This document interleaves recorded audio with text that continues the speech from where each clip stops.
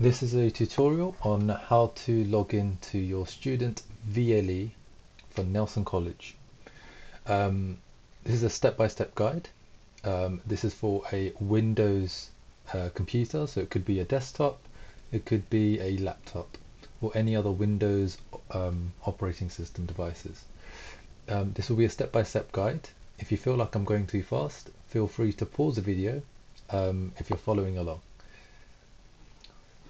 In order to do this, you'll need a web browser. You can use Firefox, Internet Explorer, or Chrome, any of your choice.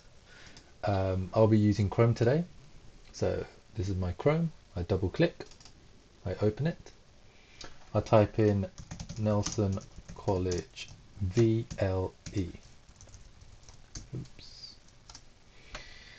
So it will be the first link that comes up when you search it in Google. You can alternatively go to google.com and search it there as well, Nelson College VLE. Once you're on this page, click on Nelson College VLE. Alternatively, you can type NCLVLE.co.uk and that will take you straight to the page. Once you're on this page, you'll see this button here that says Student Login.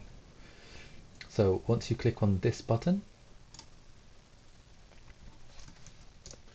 you'll need to log into your student VLE. So you'll need your email address, which is provided to you at the beginning of the year.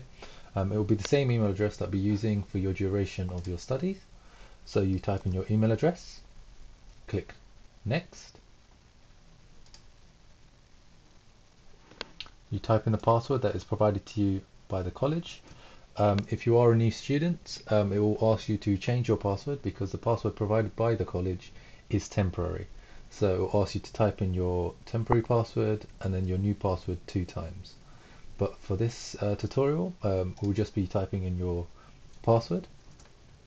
Click sign in. Click next. Don't worry, if you get to this page, you can click cancel and set it up at a later date.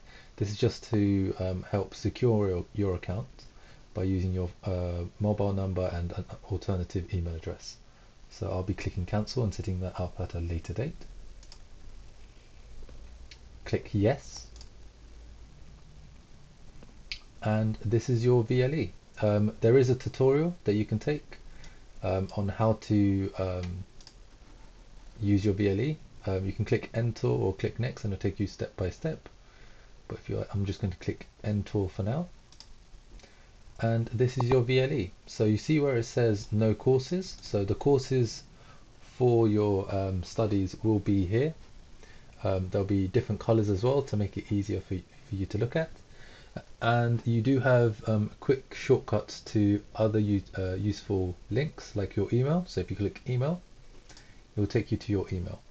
Click next, cancel again, and there we go. So this is a tutorial on how to log in and access your VLE. Thank you for watching.